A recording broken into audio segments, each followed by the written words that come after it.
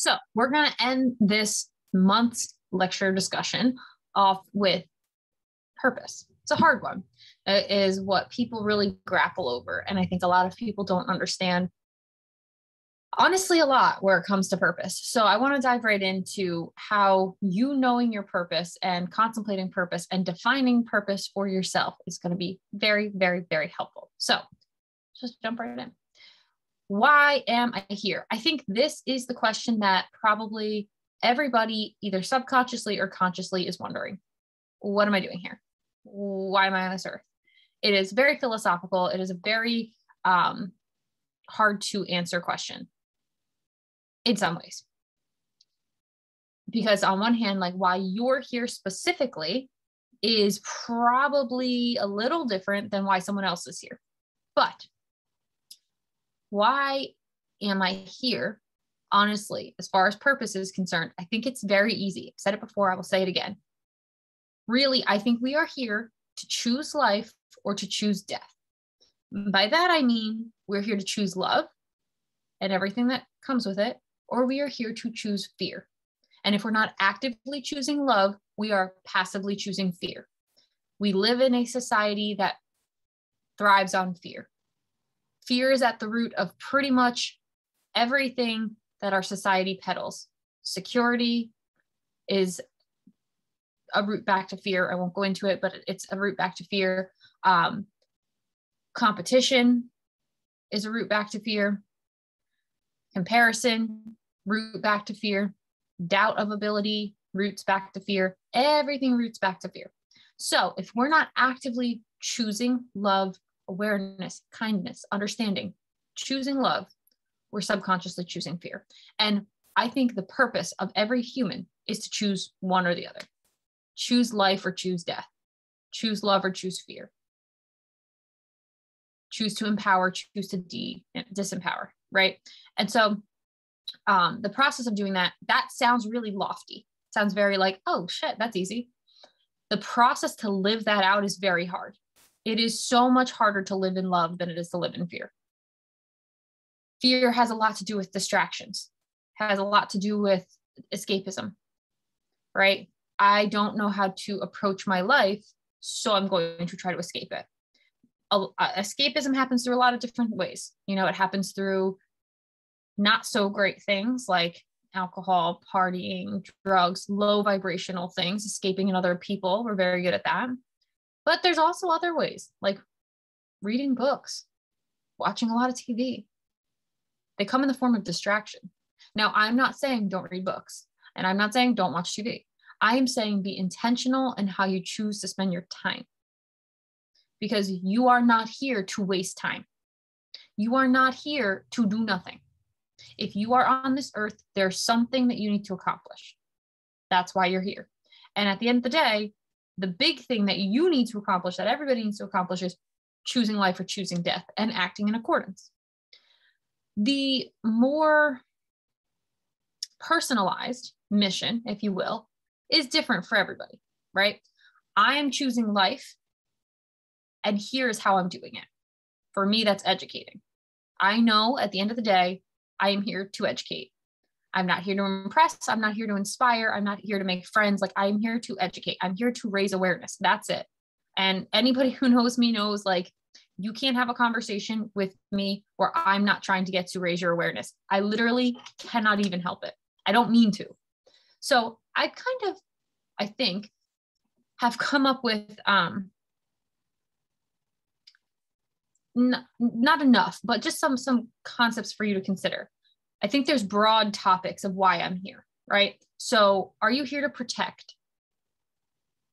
Everybody's here to serve. We're all here to serve, right? Protect and serve. We're all here to serve. That's constantly a thing. That's never not happening. We're serving each other all the time. There is no life in isolation. That's not a thing. It's not possible. That is why solitary confinement is a punishment and a torture system. You cannot possibly live without other people. It's not possible. You are not born into this life without being connected to your mother. That sets the precedent. We constantly need other people. So if you think you're independent, you're not. I'll tell you that right now. If you think you can live your purpose and not serve others, you can't. So let's just get clear on that.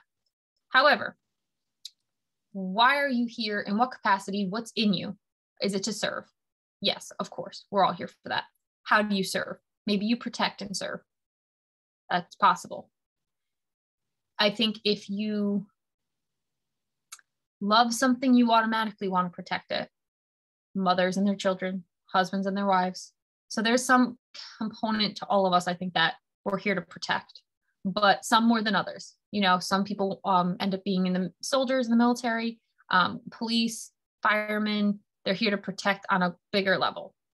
I was a teacher. I'm here to educate on a bigger level. Like, that's what I'm here to do. You know, maybe you're here to entertain. We need entertainment. We do, you know, maybe you're here to produce music or art or movies, you know, maybe you're here to enhance, you know, I would say there's broader categories of what it is that we're here to do. And so really, when I was asking, like, why am I here? What am I doing? You know, we're all here to choose life or choose death, but also we're here to figure out what is inherent to us that we can help others with serving. And people who do not take the time to figure this out do default things. I'll say that again. People who do not take the time to figure out the best way in which they can serve people will do things by default because their parents said so, because they took this track, because this job was available. And that's choosing fear. Doing anything by default is choosing fear. You're too afraid to figure out what you're actually good at, what you're actually here for. So you're choosing fear. If you are actively like, I am here to heal, that's a possibility, right? If you're a doctor, perhaps, a nurse, dentist, that's all healing arts, right? You're here to heal. Then maybe you have to take the pre-med track and the doctor track. That's fine. You're here to heal. You need this work you need these requirements to get it done. Awesome. It's not the process of doing the thing, it's the intentionality behind doing. We are not nearly intentional enough. We operate out of 95% of our subconscious, right? We're not intentional creatures. We don't mean to do that, but we're just not. So asking me these questions is to bring intentionality and awareness to your life. That's the point. That's why we're doing this, right? So why am I here? Choose life or choose death. Deceptively simple. Choosing life is very hard. Choosing to live in love is very difficult. Choosing to be kind, choosing to be patient, choosing to be understanding is very difficult. It's intentional. You are here to serve. I'll tell you that right now. How you serve is dependent on you, your personal mission, et cetera, et cetera. So ask yourself that question. Why am I here? And don't emotionally think about the answer. Logically think about the answer, right? We're not here to get emotional about it. We're here for a reason. Yes, life is hard. Why are you here specifically? What are your natural talents? Right. I like this question. What kind of tree am I? I'd really like you to ask yourself, because we're all books in the library of life. We are all trees in the forest or the garden of life. And that means the process to choose life or choose death is the same. There is a seed that will either get planted or it will not. Every person, whatever seed they are, has the capacity to grow into some kind of a tree.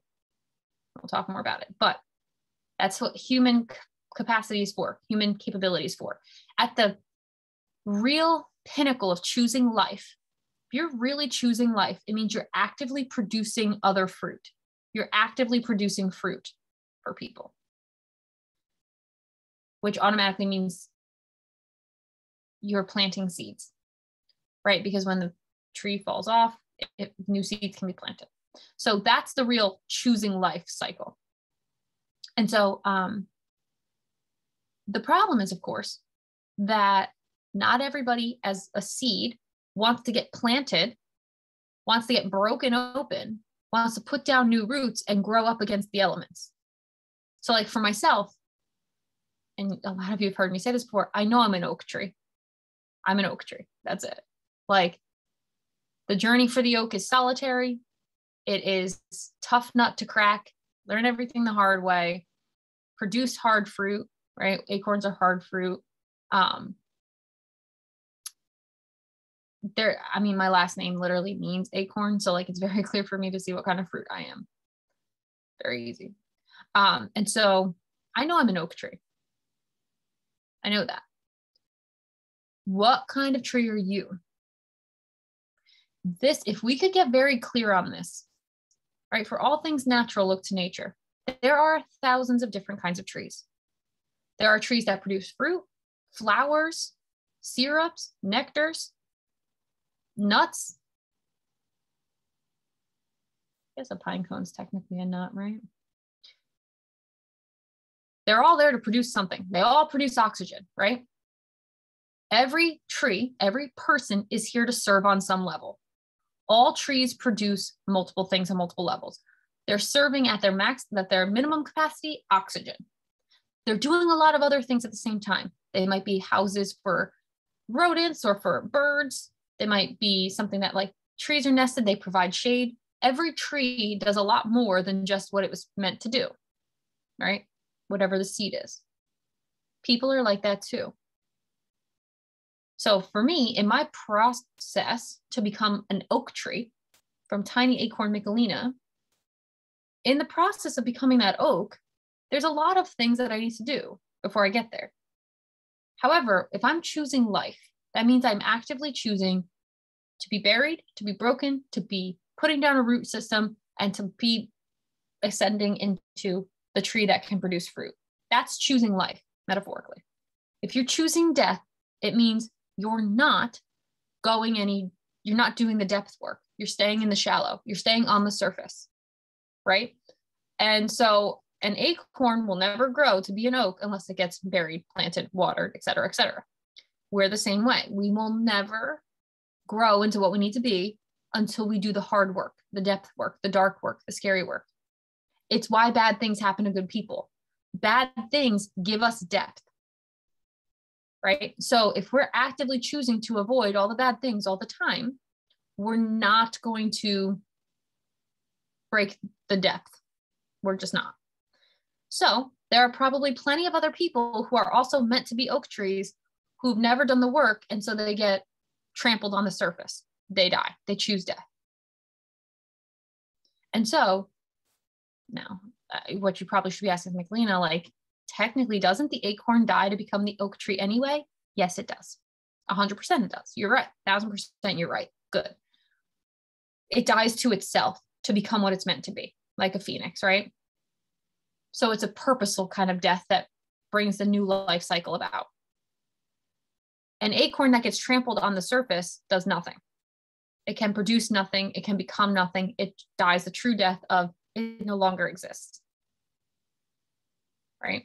So what kind of tree are you? I was asking this in my one of my group containers, and one of the people in there said, maybe I'm a strawberry bush. And she kind of like got down on herself, and I said, there's nothing wrong with being a strawberry bush. Like I told her, I was like, you are probably a strawberry bush in that you affect a lot of people. There's a lot of breath that comes from being a strawberry bush. They spread, right? There's a lot of fruit that produces. It's close to the ground. Like, don't hate the fact that you're a strawberry bush. It plays to who you are, plays to your strengths, right? So, like, are you a tree that produces flowers? Are you a palm tree? Do you produce coconuts? If you have no idea what I'm talking about, just put this on the shelf. Put it on the shelf. But if you're tracking right now, you understand what I'm saying. My larger point is this. We're all trees, but we all have different things inside of us that are going to produce different outcomes. And so if you're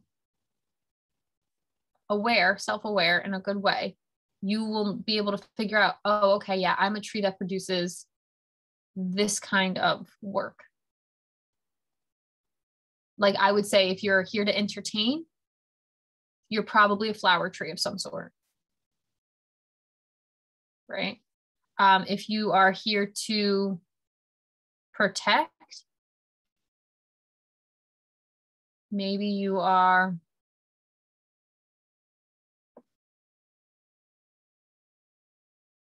I don't even know, a cedar tree, right? If you're here to provide, maybe you're a fruit tree.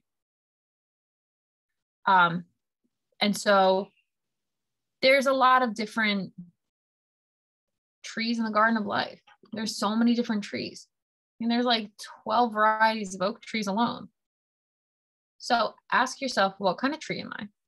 What am I here to produce? What do I do? And when you figure that out, you'll get more comfortable in like knowing who you are and who you're not. I am never going to be a flower tree. I don't produce pretty things that smell nice. I wish I could.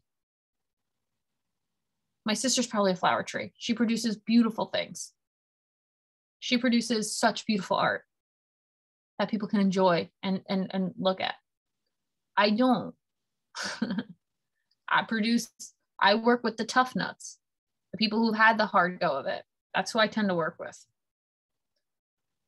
And so it's knowing about your influence. It's knowing about what kind of tree you are.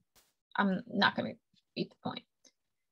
So how will you produce fruit? What can you actually do to produce fruit, right? Once you figure out, okay, I am here to educate, and I tend to work with people who are, pay attention to who gets drawn to you. You're always leading people, right? I tend to work with people who are dealing with this, and this. How am I going to show up? Where am I going to show up? Right. So if you are, take for instance, like somebody who is a musician. Part of how you produce fruit is by letting people hear your music. Right. And so it's by showing up and doing what you're good at and impacting the people in your sphere of influence. Now, we're here to serve, and we're here to choose life as a bigger purpose. So I don't care where you are. If you're working in a cubicle and you come in contact with people and you're trying your purpose to choose life, you're choosing to be kind and choosing to be understanding to the people around you, no matter what you feel, no matter what you're going through, you don't change how you show up. Right. So that's number one level of purpose, choose life or choose death.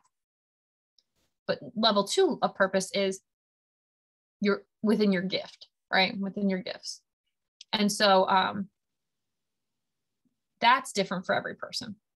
And so how you produce fruit really depends on how well you know yourself, why you're here. And again, you have to figure that out for yourself. You're here to protect, to educate, to inspire, to entertain, to provide. There's a lot. And like I said, if you want to work on what that looks like, we can talk about it. You can DM me. But it is important, if you want to choose life, if you want to help, if you want to be in your gifts, in your mission, in your purpose, then you will ask yourself, how will I produce fruit? Now, there's a natural thing to this that humans do anyway. Producing new children is producing new fruit. So to protect and to provide, there are people who are just destined to be parents. There's nothing wrong with that. It's a beautiful thing. And so, and we were talking about this in the group too, somebody might work on the garbage truck and be totally happy doing that because it provides enough for their family. Great. As long as they're not bitter and they know, that's fine. Wonderful, beautiful. You're producing all the fruit. You produce the child. That's new fruit, right? So there's a lot of ways in which we can produce fruit. Parenting is fruit production, literally, right? The fruit of the womb is a child. The seed that's planted is a child. So like we're all, as humans, capable of producing that kind of fruit. We're all humans, therefore we reproduce humans. But on a metaphorical level, the kind of seed that you have inside of you isn't just a biological one. It's also potentially an intellectual one, an emotional one. You know, we're reproducing all the time. We just don't realize it. And so we want to play to our strengths. There are ways we can do this, right? So like if you go back to what you were really enjoying and good at as a kid, if you are really great with your hands and you like to build things and take things apart, the way you produce fruit might be to work on cars and engines. Great. Might be to build houses. Hell yeah, we need that, right? If you are somebody who loves to literally produce food, garden, plant, you're a farmer, wonderful. Love that. If you're somebody who wants to produce awareness, like me, you're probably an educator. You want to teach people. You want them to know what's up. Great. Love that. And so really, it's just a matter of what kind of fruit are you supposed to produce in this life? And when you ask yourself these questions, this is how you get very clear on your authentic self. When you get very clear on your authentic self, then you can get better at authentic leadership because you get very good at delegating. Like for me, math is not my fruit. It's very easy for me to be like, hey, you're way better at math than I am. Not my fruit, not my circus, not my monkeys. Can you do this? Can you help me here? Right? We're interdependent. We need each other. So once we figure out what we're good at, we stop comparing ourselves to everybody else and trying to do all the things that we were never meant to do anyway. A cherry tree doesn't want to be like a lemon tree. It's like, hey, your fruit's awesome. My fruit's awesome. Put them together. We get some really awesome combinations. Love that. Right? And so the more clear we get on ourselves, the more comfortable we get with ourselves, the more aware we get of ourselves, which is the whole point of this first 4 video series. Get clear on yourself. The better work we can do, the more secure we are, the more we know our intrinsic value that has nothing to do with what we produce and everything to do with playing to our natural strengths and our natural authentic self. So I hope that, and I ended it there because I know this is a heavy one. Purpose is a heavy one. So I'm gonna end it there. If you have questions, reach out to me on Instagram. I hope that this has been an exciting, interesting, informative, helpful way for you to think about who you are. And next month we'll be coming in with a new topic and we'll talk more about it then. Bye guys.